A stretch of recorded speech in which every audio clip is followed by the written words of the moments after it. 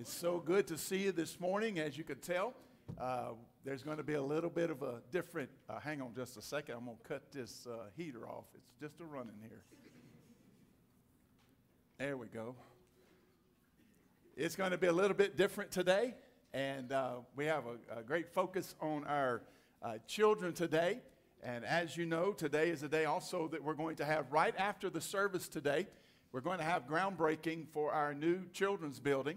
And so the children's choir is going to sing this morning, and then Hayden Seymour is going to sing in just a little while. And so we're excited about that. I want to mention to you today that, one, you're going to see a couple guys up here that I think on stage that have their shorts, and they're not barefooted, though. They are barefooted. Okay. And so they're going to be baptized this morning. So they're going to sing, and then they're going to come run around here, and we're going to baptize them. How about that? And so I would love to go to church barefooted, wouldn't you? That would be pretty cool. But also want to mention that we will not be having children's church today. And there's a reason for that. And of course, 2s and 3s and nursery are taken care of.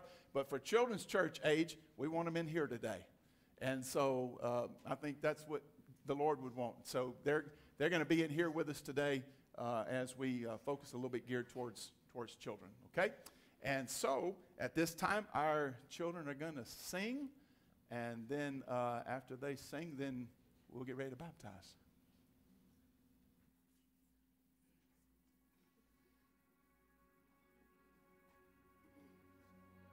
Before I spoke a word, you were singing over me. And you have been so good.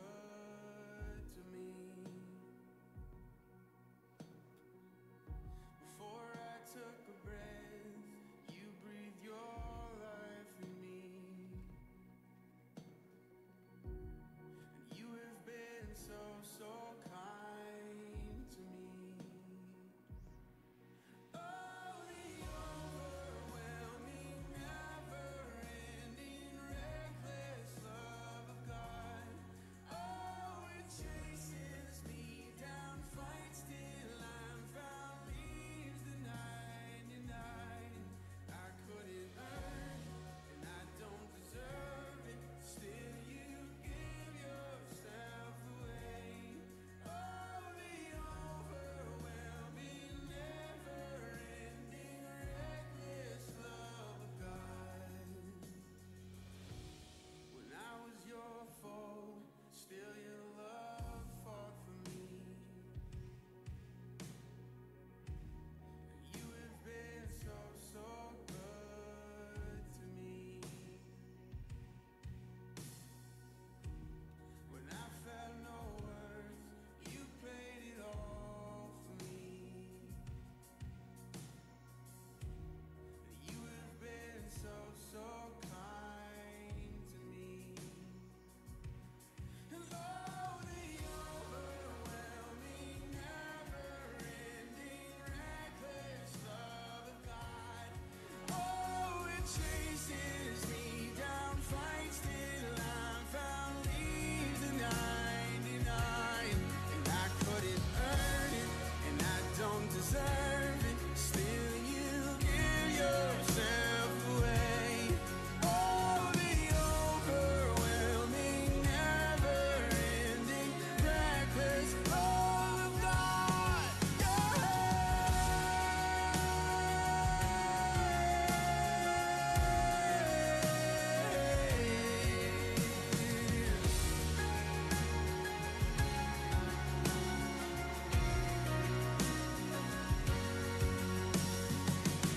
There's no shadow you won't light up, mountain you won't climb up, coming after me.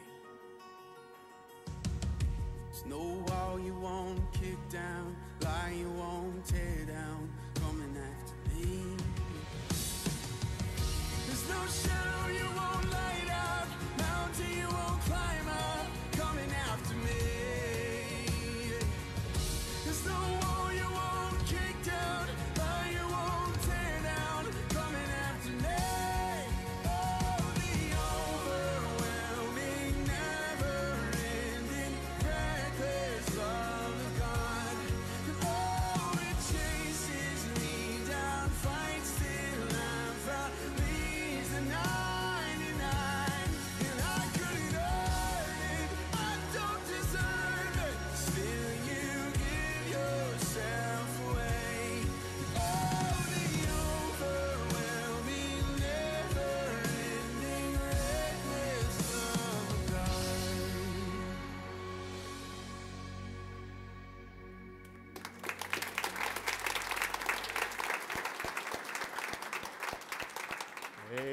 And while these children are making their way back down and our two fellows are coming for baptism, let me just share with you that also today, as you leave out, we're all going to leave out sort of these doors here to go outside for the groundbreaking. And as you do so, we'll have some offering plates there. We're going to have a special offering again today that goes towards our new children's building. And so you give as the Lord lays on your heart. So you see guys out there with a plate in their hand. That's what they're about for our children's building. We also will receive that again tonight. Okay? All right. Over here. Okay. Matthew chapter 3. Matthew chapter 3 says, "Now in those days, John the Baptist came preaching in the wilderness, saying, 'Repent, for the kingdom of heaven is at hand.'" That was his message. The kingdom of heaven is at hand. Preaching Jesus. And then it says in verse 13, Jesus arrived from Galilee at the Jordan, coming to John to be baptized by him. But John tried to prevent him, saying, "I have need to be baptized by you, and do you come to me?" But Jesus answering said to him, "Permit it at this time, for in this way it is fitting for us to fulfill all righteousness." Then he permitted him. And after being baptized, Jesus went up immediately from the water, and behold, the heavens were opened, and he saw the Spirit of God descending as a dove and coming upon him.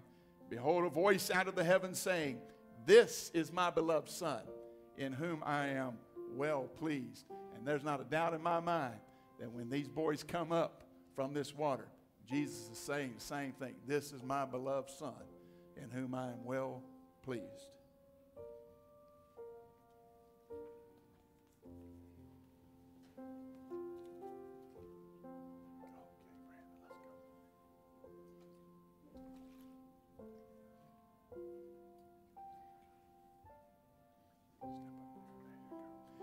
Brothers and sisters, this is Brandon Lafitte. Brandon, have you trusted Jesus Christ to be your Lord and Savior?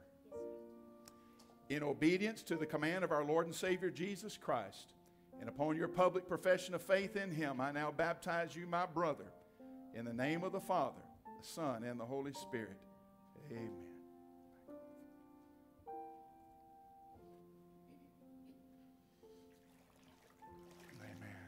Good job, brother. Good job.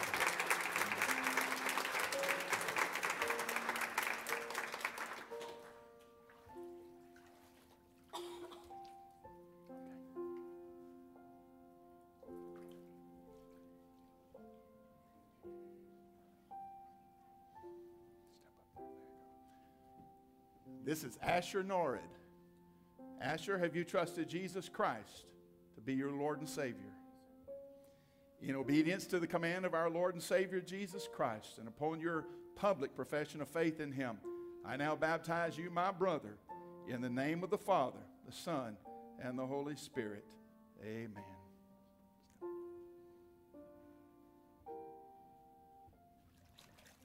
Amen. Good job. Look out there. There you go.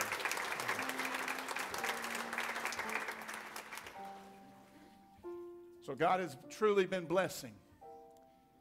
We've had many in the past few weeks that have come to know Christ as Lord and Savior and followed through in believers' baptism.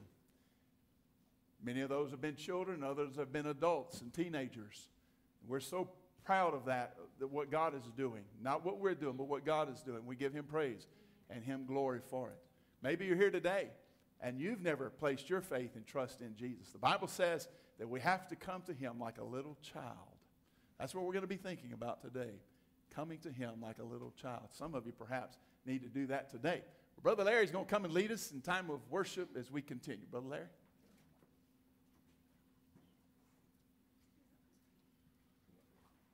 Let's worship the Lord. Let's stand together, if you will.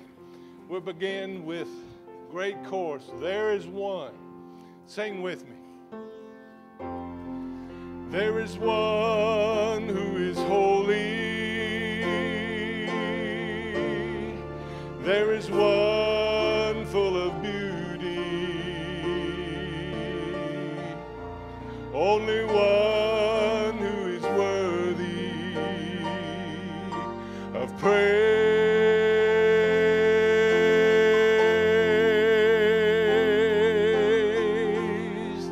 There is one who is faithful.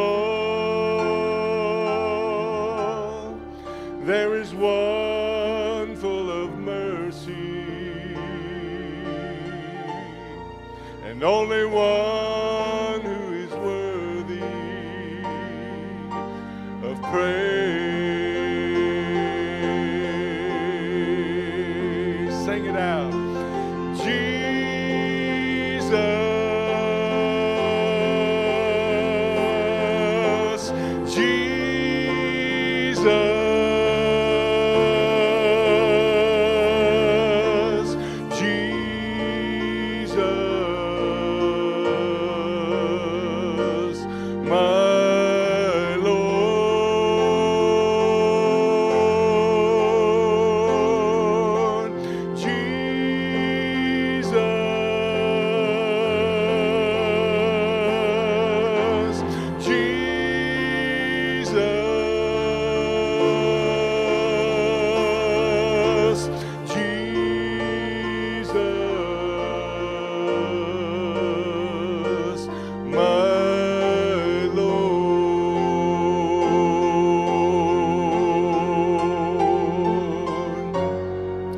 There is one who is coming on the wings of his glory, and he's the one who is worthy of praise.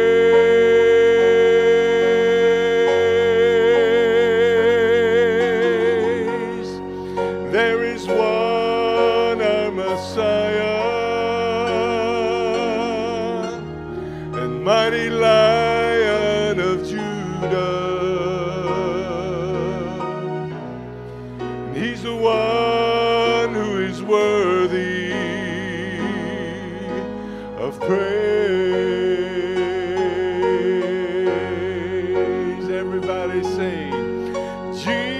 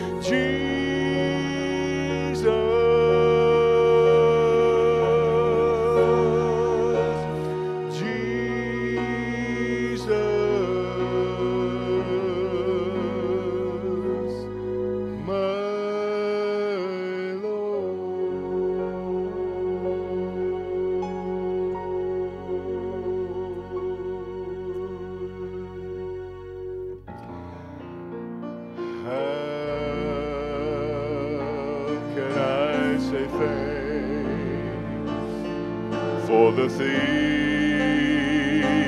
you have done for me, things so undeserved, yet you give to prove your love for me. The voices of a million angels could not express my gratitude.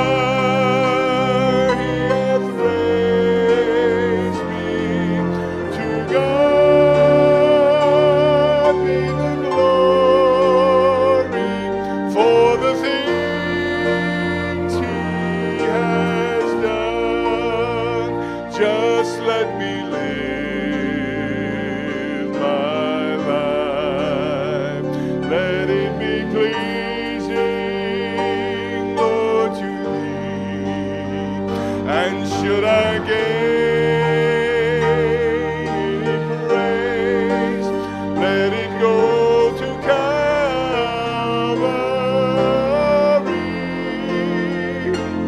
With his blood he has saved me. With his power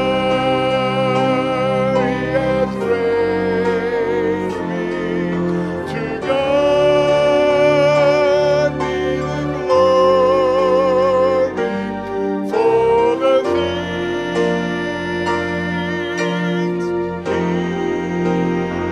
has done.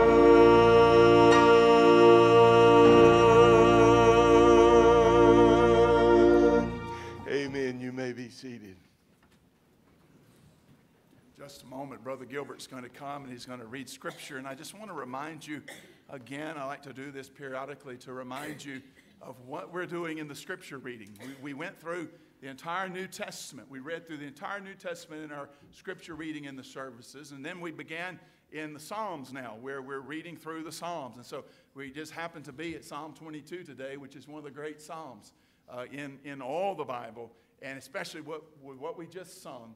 Keep that in mind as he reads from Psalm 22 when we have a description of what Jesus went through. So, Brother Gilbert, come and read.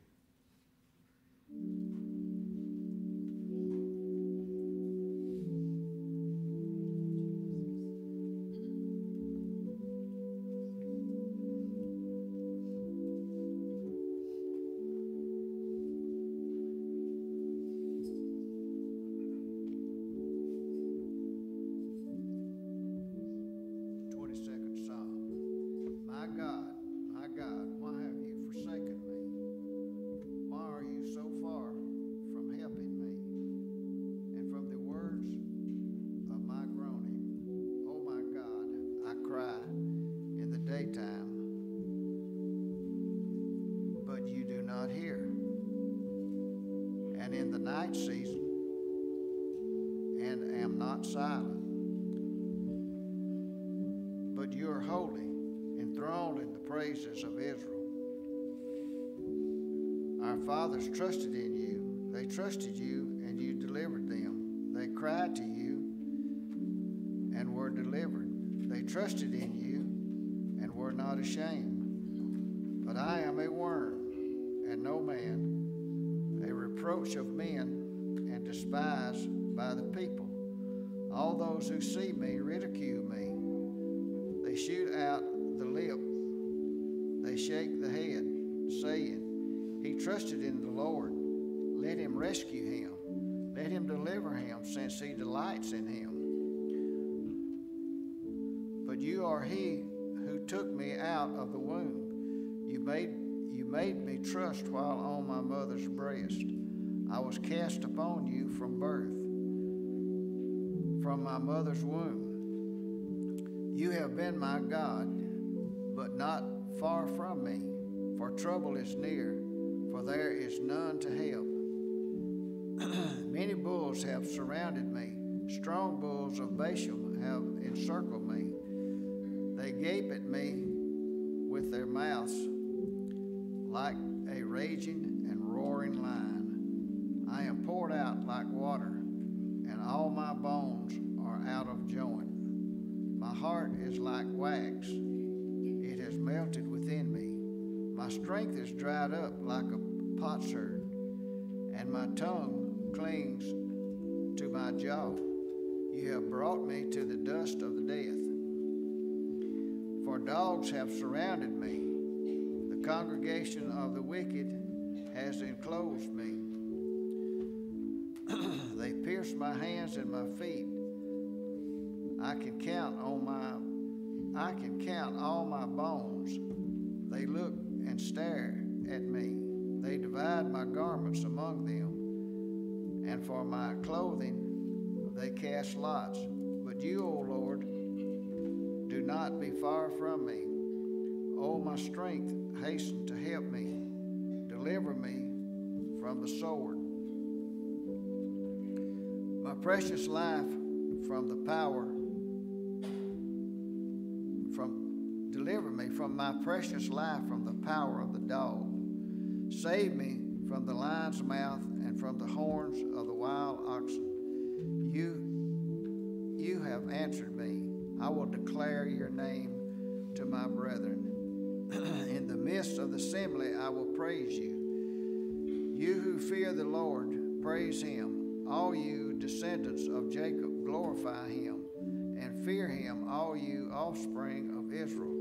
For he has not despised nor abhorred the affliction of the afflicted, nor has he hidden his face from him.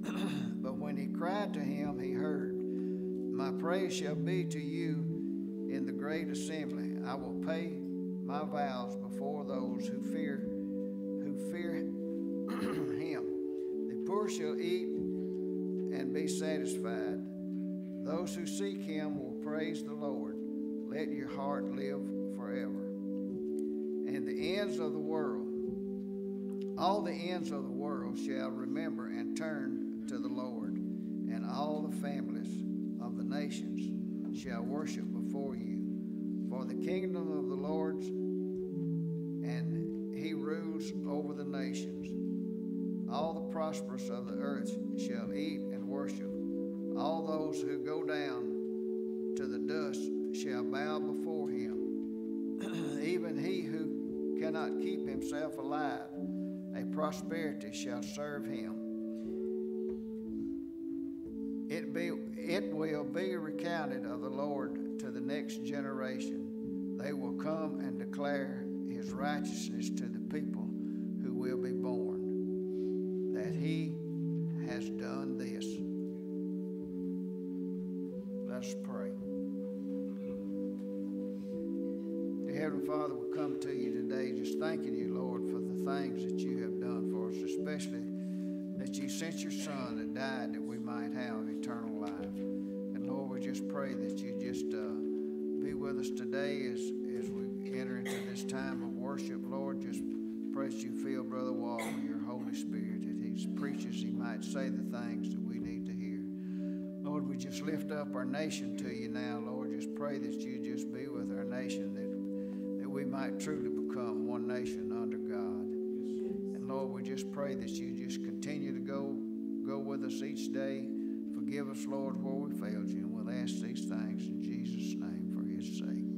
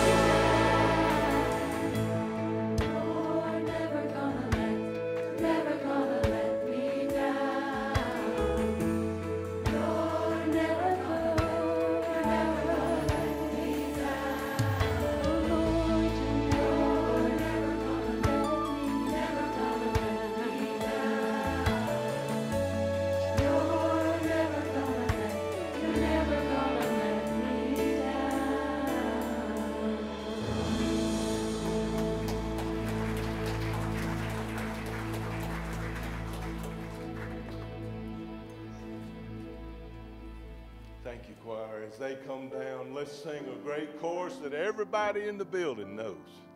Jesus loves me, this I know. Sing it. Jesus loves me, this I know, for the Bible tells me so. Little ones to Him belong. They are weak, but He is strong. Yes, Jesus loves me.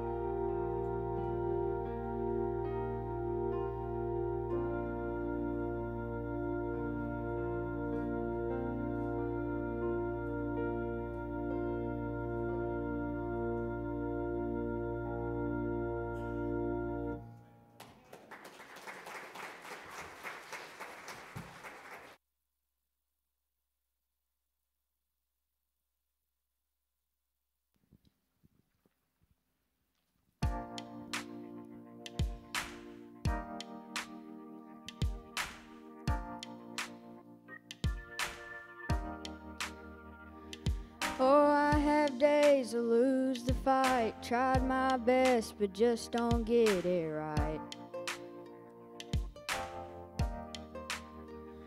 When I talk the talk that I don't walk and miss the moments right before my eyes.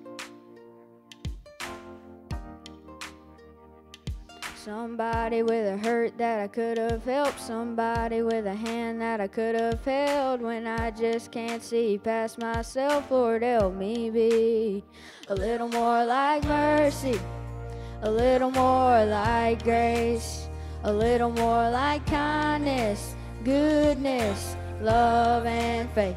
A little more like patience, a little more like peace, a little more like Jesus, a little less like me.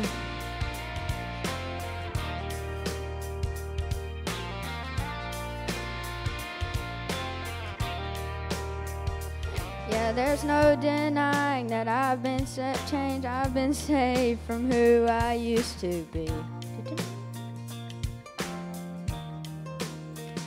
And even at my best, I must confess, I still need help to see the way you see.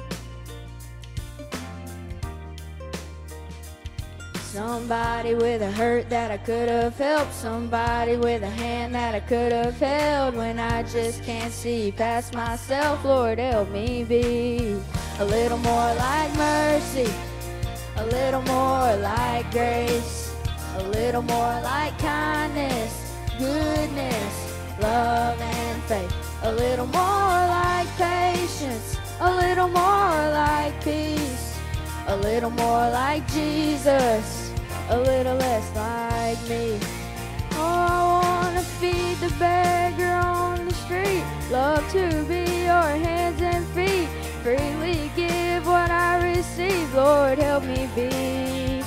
I wanna put you first above all else, love my neighbor as myself, in the moments no one sees, Lord, help me be.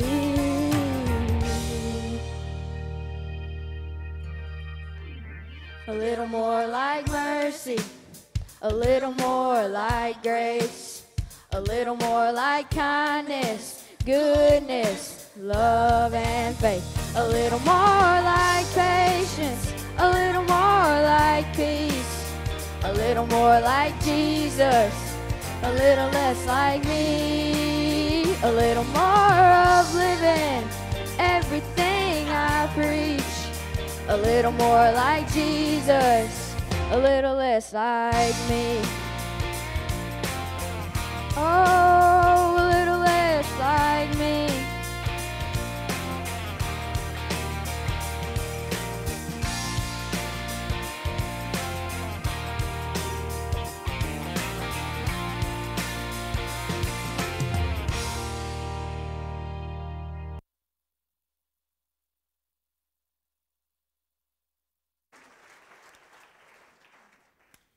Amen. Y'all ready to go to the dedication now for the groundbreaking? Let's go. Man, that was good. Thank you so much, Hayden. I just want to encourage you, and you've heard me say this before. I've told you this in person before. I'll tell you before the group today. Don't stop singing. Wherever you are, don't stop singing. Don't stop singing for Jesus. Sometimes kids will grow up, they're singing, and to be quite truthful with you, sometimes they grow up singing, they're excited about singing, and we as adults are a little discouraging because we're not as into it as what they are. And so keep on singing for Jesus. Don't stop. Don't stop. Thank you for being here today. I missed you guys last week. Somebody said, where were you? Well, I was gone last week. Some of you have been on vacationing as well, and I came back completely relaxed. I would not be telling you the truth. We had a good time. It's hard to relax with little ones running around you all the time. But we had a good time. Can't you see all the sun I got as well? Somebody saw a picture of me and they said, man, that's the way I like to get a tan. You're right. I was underneath the umbrella.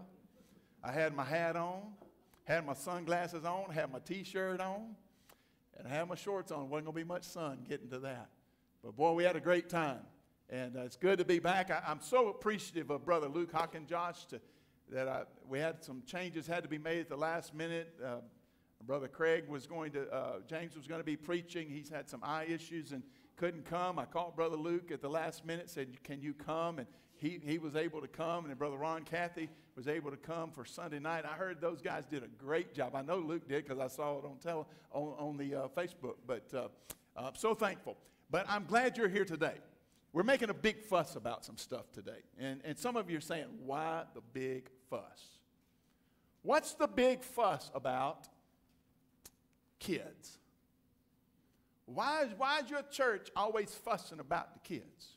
Why are you making a big fuss about teenagers and ministry to teenagers, ministry to children? Well, I want to tell you, if ever there was a time we need to be making a big fuss, is now.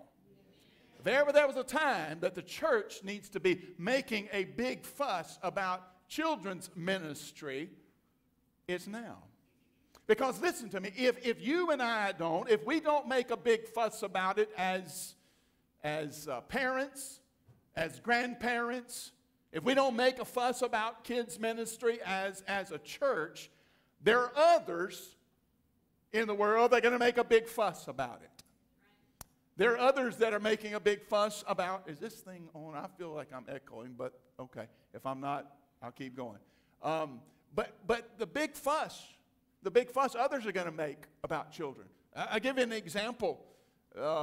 We better make a big fuss because the world's making a big fuss. The media's making a big fuss for your kids. They want your kids. The media do everything in the world to be able to grab a hold of your children. The educational system today, the liberal educational system of today, is desiring to impact our children. And I certainly don't mean that about every teacher, but I'm talking about the system as it is today in our country. Certainly, even our government wants to make a big fuss about your kids. The politically correct crowd are going to do everything they can do to get a hold of your children and impact your children and your grandchildren. The radical left is surely trying to do that today. They want to grab a hold of the mind. They want to grab a hold of the heart of a child. And the abortionist, they want to grab a hold of the mindset of a child. The LGBTQ community. Certainly that movement is doing everything that they can do to grab a hold of the mind and the heart of your children. And they're making a big fuss about your kids. And so the church must make a big fuss about the kids. Parents and grandparents must make a big fuss about the children. There were some in Jesus' day, including the disciples, that didn't understand the big fuss that Jesus made about children. I want to tell you that Jesus loves kids. He loves kids. I'm so glad that Jesus loves kids because he loves me. And I'm one of his kids. I'm one of his children. So as we make the big fuss about this children's ministry, and we're making a fuss today about a new children's building that is being built that I believe that will provide for many, many years ahead for the children's ministry of Sweetwater Baptist Church, that will impact not only this church, will impact our community, and will ultimately, this ministry impacts the world. And so this is a place where the Word of God is going to be taught. The Word of God is already taught here. We're making a commitment that we will preach the truth to our children. A commitment is made that these children need to know the truth. We make a fuss about children's ministry because Jesus did, in fact, himself make a fuss. We make a fuss about children because we need to teach them who Jesus Christ really is. We don't want the world teaching them that. We want to teach them who Jesus is and that Jesus needs to be first in their life. We need to teach them what Jesus Christ has done for them. don't we? What a great thing to be able to begin with baptism today with two of our children that have saved recently, that have come to understand what Jesus has done for them, that he died on a cross, that he was raised from the dead, and that he's coming again. And they have that understanding of him, and they follow through in believers' baptism. Not only do we need to teach to them what Jesus has done for them, we need to teach for them what Jesus expects of them.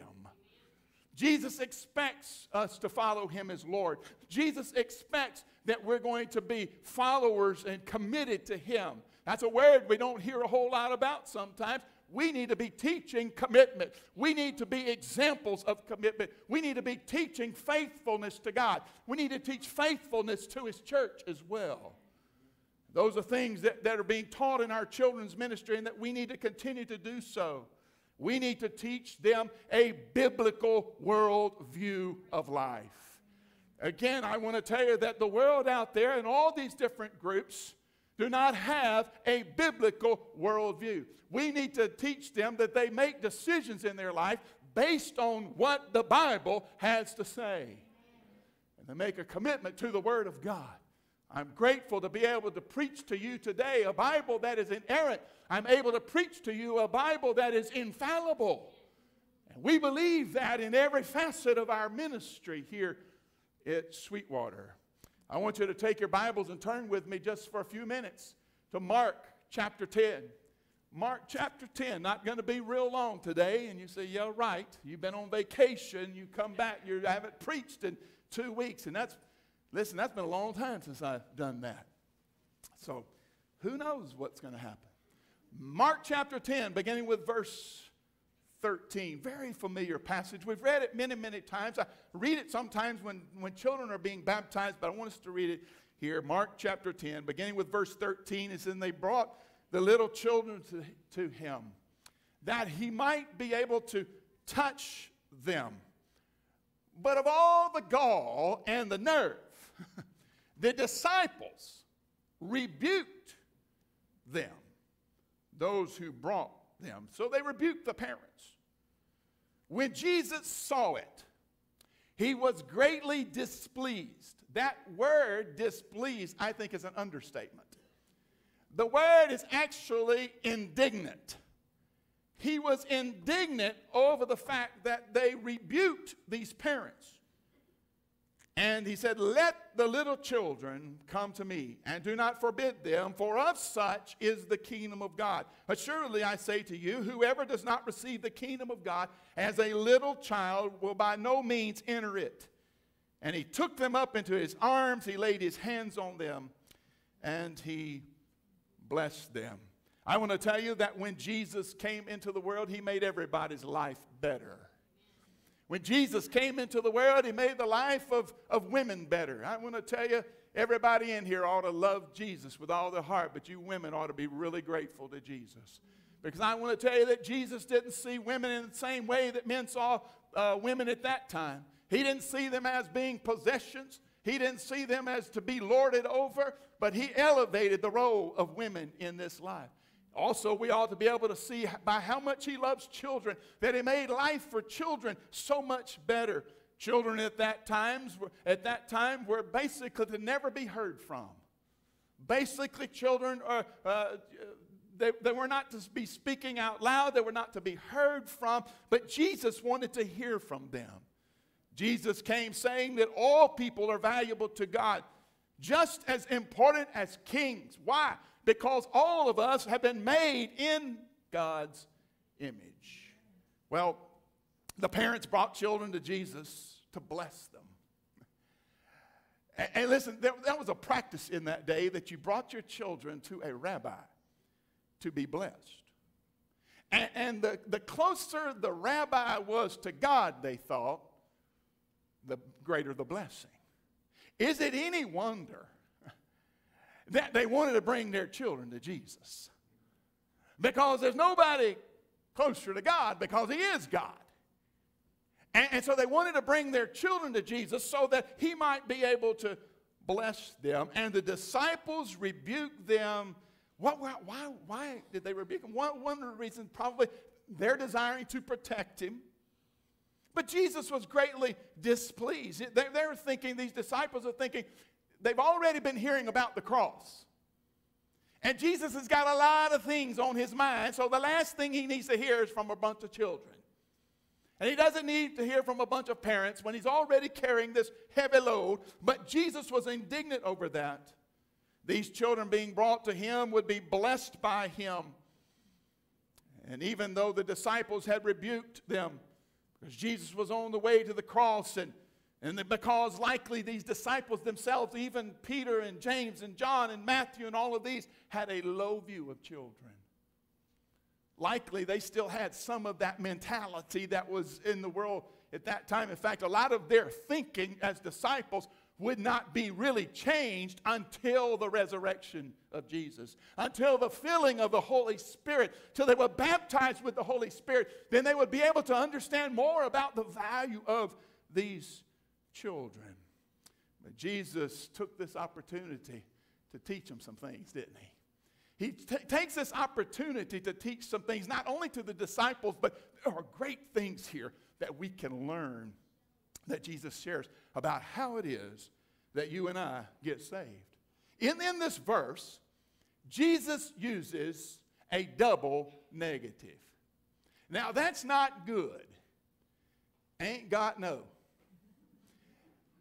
I know nobody's in here had that kind of grammar. Ain't got no. But in the Greek, that's good Greek. In the Greek language, when you use a double negative, it is really emphasizing something. So he says, whosoever shall not receive the kingdom of God as a little child shall not never enter in. What's he saying? He's saying you shall not never enter in. It is an emphasis that he is making here, that unless you become like a child, you cannot be saved. You can't be born again. You can't enter into the kingdom of heaven. And so Jesus strongly emphasizes that, and he teaches us several things. And this passage teaches several things. First of all, it teaches us something about Jesus. It teaches us that Jesus was a joyful and he was a winsome person. He was approachable. Jesus was approachable. The children think today that you are approachable. Children need to see people, need to see adults as being approachable, that they can come to them, that there is a winsomeness about us. I want to tell you that children are not attracted to a grouch. They're not attracted to a grouchy teacher in class. When I think about my own, when I was growing up, I wanted to be with the teachers that had a happy disposition. Now, they would discipline me still, but there was a happy disposition. But I want to tell you that Jesus is approachable. The lost people, listen to me, lost people are not attracted to a grouchy Christian. If you griping all the time, if you are a grouch all the time, if you're in a bad mood all the time, they're not going to be attracted to the gospel. If you have a bad attitude when you're at work, when you're not a winsome type person, when you're at work or you're at school, they will not be drawn to Christ, because listen to me, he is approachable. He is winsome. And we need to carry that same type of disposition with us. They desired to be with him. Children should be brought to Jesus. Children should be presented to Jesus. They teach us how to be saved. They're to be brought to Jesus. They teach us how to be saved. Listen to me. One of the things that why you bring a child to Jesus is that children will believe. Why bring them when they're little? Because they'll believe. You're not manipulating them. You're just giving them an opportunity. They will believe. They will trust in Christ. And so, as I said, this passage teaches several things. Jesus is joyful, and he's winsome, shows love to all people. Children should be brought to Jesus as these parents brought these children. And then children teach us how to be saved. What is it about children that we need in us to be able to be saved? First thing, little children are honest. for the most part. Little children are honest. You go in there and you say, what do you think about what I got on today? I've done that with my children when they were little. Daddy, that's ugly. They tell you the truth. Daddy, those shoes, ugly. I remember my kids telling me those kinds of things. Because basically, they speak honestly. They tell the truth. And then they have not yet developed pride and pretense or deception, have they? They haven't figured that out yet, and it doesn't take them long, though. They begin to figure out how to be deceptive. They begin to figure out how to dance around the truth. But they've not yet learned to put on a mask. You know what you and I have learned to do? We've learned to put on a mask and be fake. They haven't learned to be fake. That's why when they're not fake, when you ask them, what do you think of this? And they say, well, that's ugly, that's bad, I don't like that. Whatever. Because they haven't learned to pretend. You and I have learned to be hypocrites. We've learned to teach one thing and live something else. But they haven't learned to put on that mask of pride and deception and pretense. If we want to get to heaven, you and I have to stop covering up our feelings and get honest. You know, it doesn't do you any good to cover up stuff. You ever think, well, I can cover up my sin? I can just cover up my sin. You, listen to me, folks. You can't get saved until you get honest and confess your sin. Amen. That's when you get saved, is when you repent. And you know, I'm amazed that we don't hear sometimes folks preaching when they tell you about how to get saved, that you got to repent of your sin. You got to have sorrow. You have to have grief. You have to have a willingness to turn away from it. And we learn from them. We learn from children in being honest and stopping covering up our sins. Stop play acting with God. Stop pretending.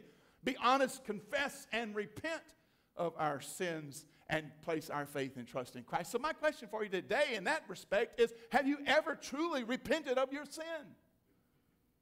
And turned to Jesus, turned away from sin, and turned to Jesus. I believe with my whole heart that's what these boys have done. I've sat down and I've talked to them. I believe that that's what they've done. And to the very best of their ability. Listen to me. They don't have it all figured out. Do you? Do you have everything figured out? Sometimes we say, well, they can't be saved till they get it figured out. You don't have it figured out, neither do I got a whole library of stuff in there that I'm reading and I study. I'm trying to figure it out, but I don't have it figured out. There are certain things that we come to understand through a child, and that is that we get open and that we get honest. And then also, little children teach us by the fact that they are forgiving. They are forgiving. You ever mess up when you discipline your child? Hello, parents? You ever make a mistake? You ever not be right about something with your kids? And you don't want to give it up, though, do you? You don't want to give it up when you figure out that you've done something that they were right in something and you were wrong in something. Maybe even in how you discipline them, you figured out that you were wrong. And you go to them. Maybe you say, I'm sorry because I was wrong. And what are they quick to do? They're quick to forgive. Children are quick to forgive. Well, I was watching Andy this past week. There was nothing else on TV down at the beach. I'm sitting there and I'm watching Andy. I got to do it every day. So I'm watching Andy and I'm watching Opie. And it was the story about how Opie only gave 3 cents to a charity. Some of you may remember that one. Andy comes in and said, you mean to tell me you are the sheriff's son? A little pride there. And you only gave 3 cents to this charity for needy children. Yep, Pop, I gave 3 cents. Well, Andy didn't investigate further. He was just so mad and his pride was so hurt over it.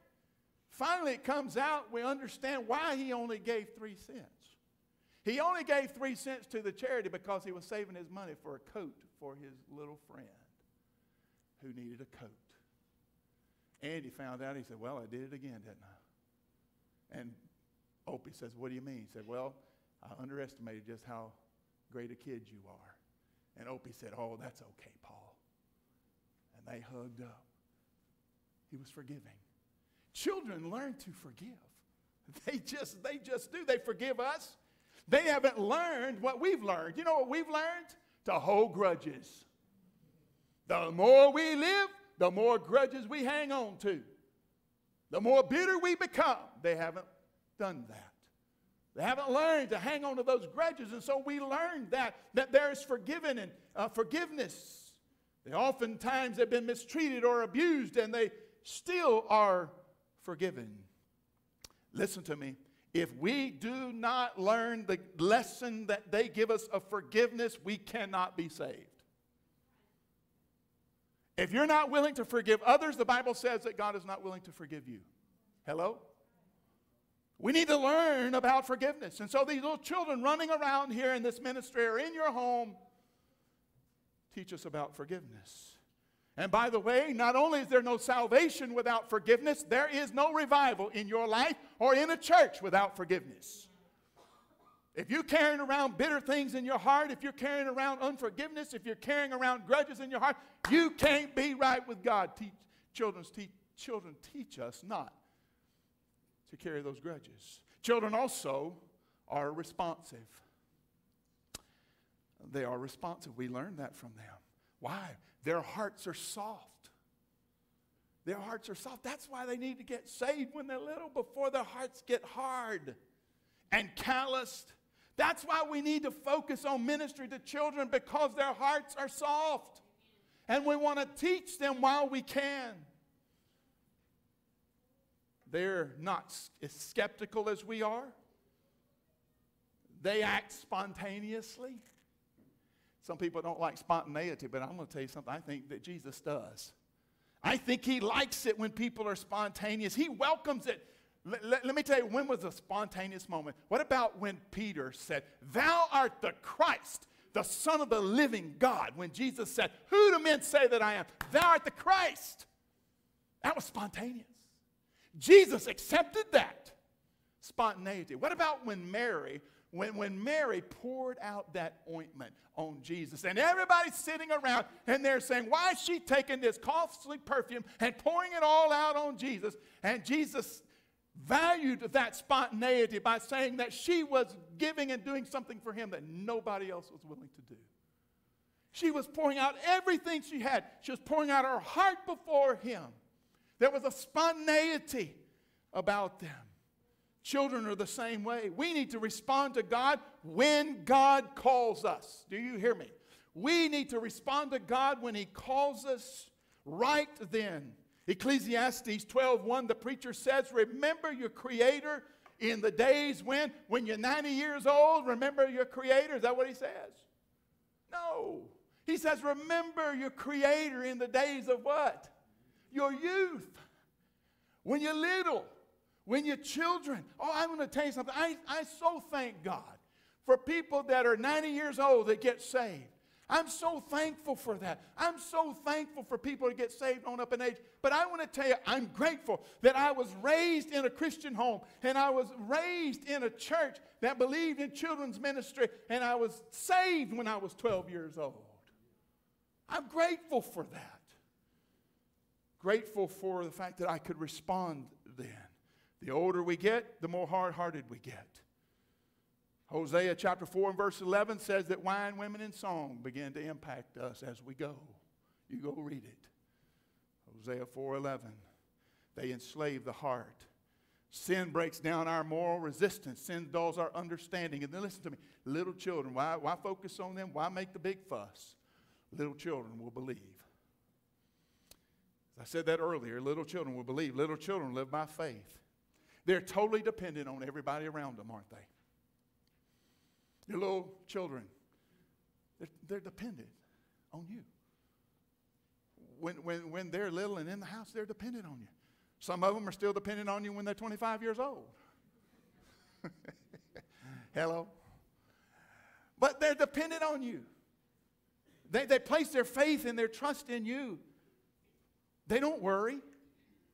I've noticed this about my grandkids now. They're still eating as much as what they've ever eaten at my house. They're not concerned about how much everything costs. I mean, we're down at the beach. And of course, you know, Pop and Gan's room becomes the room for everybody to come to and eat our groceries. And I'm not just talking about the grandkids. I'm talking about the kids. They're not concerned about inflation. They're not concerned about the price of gas and all of that. It took us to get there and all of those kinds of things. They're not concerned about that. They place their faith and their trust in their parents. They believe. They look to parents for all their things. That's the same kind of faith we have to have in God. The inflation's up. Hey, look, I'm trusting God. Your retirement accounts are down. Some of you are looking at those retirement accounts and going, some of you are saying, I'll never be able to retire. We're trusting in God. We're to place our faith in Him. What about your little kids? A lot of times, especially when they're young, they think, Daddy knows everything. And then they get to the point when they're about 13 or 14, Daddy don't know nothing. Daddy knows everything. Listen, to when I was growing up, I said, my daddy is bigger than your daddy, and my daddy will whoop your daddy any day. Anybody ever said that? I said it about my mama. My mama was a big, tall lady, and she could handle herself. My mama will whoop your mama, for sure. I trusted my parents, though, that they were all that. Little children trust everybody. That's why you got to watch them, don't you? But they teach us a lesson about faith and about belief. To enter the kingdom, we must become like one of them. You can't do it on your own. You got to come like a child. That's why John 3:16 is one of the first verses they ever learned. For God so loved the world that He gave His only begotten Son, that whosoever believeth in Him shall not perish, but have everlasting life. And you tell a child that. You sit down in a classroom with that child, and you tell them that, they'll believe. Adults, we sit there and we analyze that. And some walk away from it. We do not enter the kingdom of God as PhDs. We enter the kingdom of God like a child. One of those songs that I learned when I was growing up, we used to sing it a lot, I guess, when I was a teenager, was, Lord, I want to be a Christian in my heart. We're going to sing that. Lord, I want to be a Christian. Brother Larry, y'all come on. We're going to sing it. We're just going to sing it right now, and then we're going to go right into the invitation. Okay? I want you to stand up. Some of you here today, you have never placed your faith and trust in Jesus. You want to say today, Lord, I want to be a Christian in my heart. Some of you here today, and you're saved. You are Christians, but you're not living like it. And you need to say again to God, Lord, I want to be a Christian. I want to live that Christian life in my heart. In my heart. Let's sing this song together. Brother Larry, lead us.